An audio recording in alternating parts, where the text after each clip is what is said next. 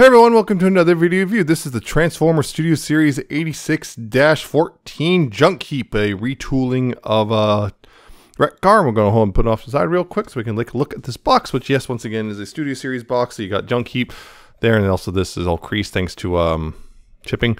But yeah, got a nice picture of Junkheap being on Mad, Transformers and Generations, and of course Transformers the movie logo and Takara Tomy. You got Transformers the movie up here. You got, again, the artwork close up there in Voyager class. You got the artwork again there in the 86 right there, and the authentic, and you got the warnings and copyrights on there on the bottom. You got more warnings back here, including, hey look, also product shots and big screens part and Junkion Dance Party, the scene they're talking about, and of course comes the backdrop, and Junkheap leads the effort to piece together the remains of Ultra Magnus. Yes, because you got blown up. Those are the instructions, which are pretty helpful, but, you know, if you already have Wreck-Gar, you pretty much know what to do. There's only some minor changes. Yeah. Junkheap. He is a Junkion, as, you know, probably you've figured out by now. And yeah, he is a pretty straightforward retooling of Wreck-Gar. Most obvious differences being, of course, these little arm shields things. His chest is different and his head is different. Other than that, he's largely the same. I mean, but yeah, you can see there the colors. He pretty much comes with, you know, the same color scheme that all of them do. The browns, yellows, and reds. Maybe a bit of orange sometimes. But you can see that he's got his head with some shades and whatnot. He's got his motorcycle front end helmet, including some handlebars. Rubbery plastic there. You got those little red spikes there. You got, you know, some little bars, a red spot. You know, the red, gray, brown, gray, some yellow there on the forearms. And again, those are gray with some red striping and all that stuff. And you got the little, like, saddlebags and all that stuff. And on the back, well, not much different. You got Hamachi stage port right there. And you got the gray here with the little gas cap and the handlebars and all that stuff. It also comes with a weapon, you know, a little spinning thing, which is supposed to peg in his hand, although this is a little tight on this one. So he holds it very securely at least, but it can be a bit of a pain to get in there. And of course, the spins real nice too. Quite a while. Yeah, so he looks really good, and he does, you know, he's a bit different in some ways. I think some of the tolerance is a little bit different. He still has the same problem of this part can come loose pretty easily. You can see it's a little wobbly there on the ab crunch. The other thing I would say is also, maybe it's just me, but the hips, the ratchets in the hips, there's like these weird soft ratchets in there that feel a little different, because like it feels like I can't get, this is the best I can do for a wide-legged stance, which it looks a little too wide-legged for me personally. I mean, it kind of works, but it just feels a little too much, in a sense. I don't know. But also because of the arm guard, you kind of have to attach the wheels down here and the legs, which is not a big deal. Just, you know, there's multiple attachment points, but still, you know, that's the case there. But he also comes, of course, with the display stand, which, yeah, the Junkion Dance Party, you can go ahead and put them there on this thing. You got the 86-14, all that stuff, all this in the background. Hey, look, you got the Junkion chip. Yeah, it's a backdrop. You want to use those? I don't. Yeah. Articulation, though, his head. Got a ball joint, so left and right, up and down. Tiny bit of waggle, not a whole lot, though, thanks to, I guess, head shape or something. Yeah. That's the thing. Shoulders can go all the way around, 360. You got outward right there, and it reveals a nice bit of detailing right there. Go very far up, too. You got a bicep swivel. Got weird pseudo-ratcheted elbows for 90 degrees. The wrist can swivel, which is nice. The waist can swivel, and of course, again, thanks to transformation, you do have an ab crunch, which is really nice. Hips can go forward about that far, although the wheels can get in the way a bit. If you want full, you gotta do that. Go back that far. They go outward. Again, soft ratchet. Go outward more than all the way. Got a thigh swivel there. Knees can go almost 90 degrees back and also can go that far forward. Actually, that far forward, pretty much almost 90 degrees forward, but, you know, that looks weird. And the feet can go forward and back. And they can do the weird tilt, which is a partial foot tilt. So yeah, that's the thing. And again, the wheels can go on little spikes here and peg in, although not amazingly well noticed on this one anyway. The thing. Also, this handlebar was bent out of the box, but it seems to have gotten a little bit better, but not a whole lot.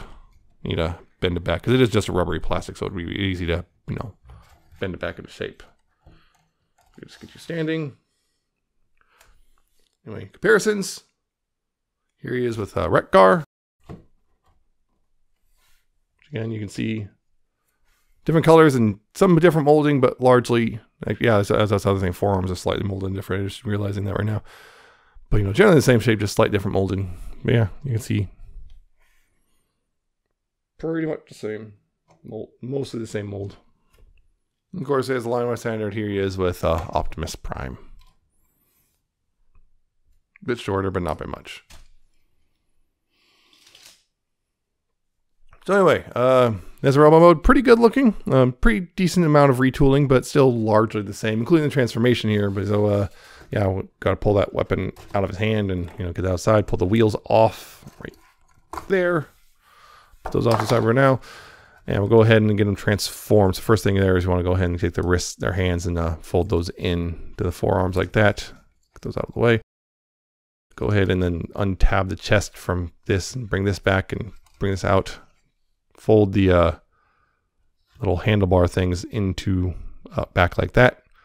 Go ahead and move these out, those shoulders out of the way. Bring this up and out. And make sure to extend this in such a way that you can go ahead and bring this up. Make sure those handlebars get cleared in there, and then bring this up and like that. So it looks like that more or less. Bring it all the way up like that.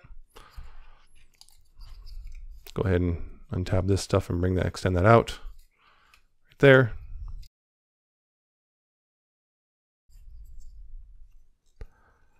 Bring this in. That. And rotate the shoulders like that so it looks like that. And then, of course, this will tab in right there in the forearm. Again, most of this is the same as Wreck-Gar. There's only like literally those two steps. One was, of course, those handlebar head things. Of course, bring this, yeah, rotate this up, bring this in, rotate at the bicep, and tab the chest into the bicep like so.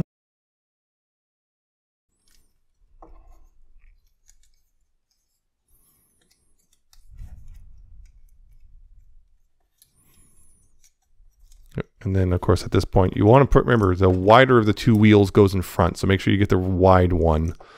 And then put it between the arms here, like that. Otherwise, it's going to fit weird. Make sure that's all straightened out. Then here at the feet, go ahead and tilt the feet down like that. And then rotate this forward. Clicks into place. Click into place. Oh, you know, get the little wheel in between like that. Peg it in between the knees. Then bring this forward, and then these little tabs right here will go into those slots on the feet. Like so. And then the final bit, what you want to do is go ahead and rotate this around, and this is where it's nice that the rubber handles there. Rotate this around right here. Make sure the arms are more or less straightened out. And then this right here, there's a tab right here on the foot, which goes into this slot right there. Make sure that's all lined up and tabbed in, like so.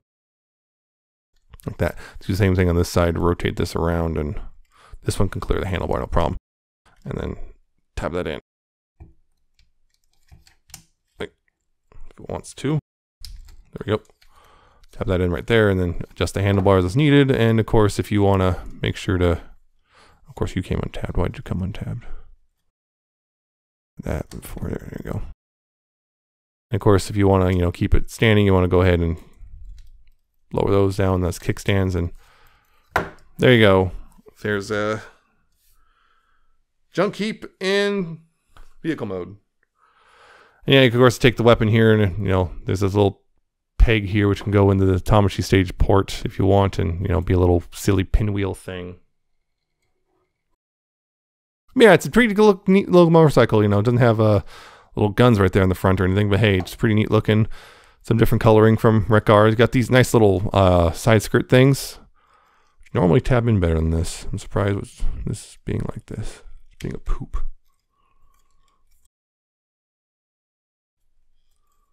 Normally tabs in better. There we go. Might come undone a bit. Yeah. There we go. That's better.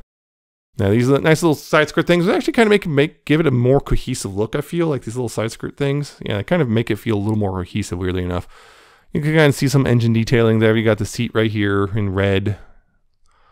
whatnot. You got the spikes and everything. The wheel spikes, unfortunately, make it so on a surface like this, doesn't want to roll. You need a softer surface. Yeah, it's unfortunate, yeah, but you need kind of a softer surface because it won't. They do spin, as you can see, but yeah, because of the spikes, they don't want to spin. So that's an unfortunate thing. That's unfortunate, but it's just kind of a nature of the surface and everything and the detailing. But otherwise, it is actually really nice. Motorcycle. There's a bit of a gap here, but that's not the end of the world for me personally. Now, once again, that doesn't peg on super well either. So that's a bit unfortunate.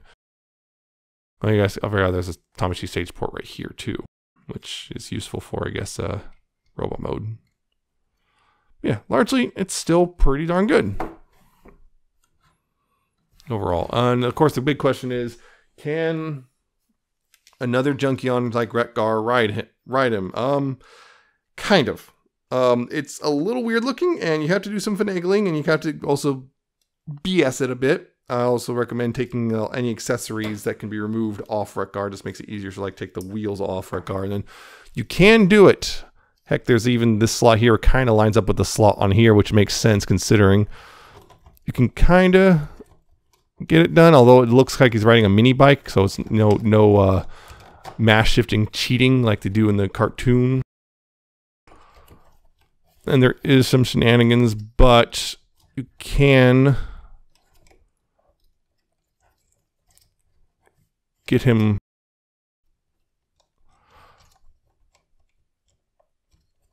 Yeah, you can't. They can. Yes, the Junkions can more or less ride each other. And I did test. Yes, Junkheap can ride Retgar more or less, but it is kind of a, as you can see, a bit weird looking. The motorcycle does look a little small, but it does work. So that's just a thing. Just FYI on that came undone. You can see it does work. It just size is a little iffy probably because well they don't cheat with the mass shifting or anything. So it does work. And as a real quick point of comparison, here he is with Retgar in his motorcycle mode. Forgot to put the stands down. And you can see, yeah, pretty similar. Some molding differences. Like, again, the shoulders come through. Of course, there's an obvious it's a good thing. This right here, there's actually some differences on the, this part, the nose, the fuel tank, some differences. But I think beyond that, they're largely the same overall, just different colors. So, yep, there's the thing. There you go. So yeah, Junkheap here. Really nice, honestly. Pretty much all the same positives as Retgar. Unfortunately, some of the same negatives, including the ab joint. The ab crunch joint doesn't really like to tab in fully for the robot mode, and some, I guess, clearance issues for the transformation. Transformation's mostly the same. Yeah, pretty much the same. Just some clearance issues, just like before. Namely, like the shoulders can be a little bit weird, but yeah, it's pretty much the same figure. Just some slight molding. So all the same negatives and positives there. If you liked Retgar, you might like this. But again, if you only want one, honestly, I think Junkheap's a bit better looking. Personally, I know Retgar's the more well-known, but Junkheap, I think, particularly the motorcycle, is more well-known looking. So I'm gonna have to do Retgar riding Junkheap on the display, and that's kind of how I'm going to have them displayed. But, whatever, you do you. If you're just someone who just really hates having remolds, then yeah, I think this is worth picking up for any sort of, I guess, movie display. So, or animated movie display. So yeah, I like it well enough. And a little, $33 right now. So yeah, he's fine. But yeah, you won't really have any big surprises if you're familiar with the Retgar mold. So there you go. I think he's worth picking up. But that's it for this one. I hope you found it informative and entertaining. Hope you like, comment, subscribe. Check out my Twitter. I'm at Nemesis Prime 1. Check out my coffee and my Patreon. And I'll see you next time with another video review.